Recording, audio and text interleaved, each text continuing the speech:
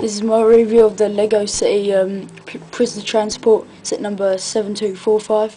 Get two figures with it. Here, a police officer and a prisoner. Start off, prisoner. It's really good. I really like the features, the articulation they've given him on the figure.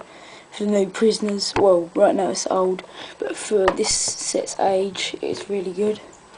And police officer right here. This set's quite old, and of course you don't get handcuffs with it. By the way, this is just a normal police officer, pretty cool detail, nothing wrong with him.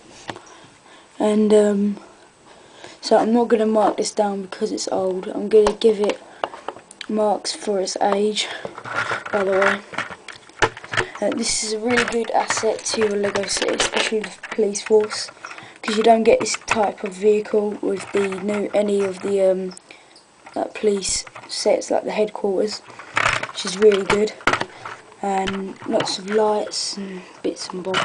Got the driver's seat in there, steering wheel obviously, police stickers and bars here, which make it really cool. And it's open doors, it's a little ladder, get up there, and there's a lot of space in there, which is really good. Good use of space, well, not really good use of space, but there's a lot of space to put at least 2 or 3 prisoners in there, 3 if you're being tight. Not much to say about this £7 set or £8 set. Overall I'll give this a 10 out of 10 as for its age. It's a really good asset to your police and city sets, and I'd recommend getting it.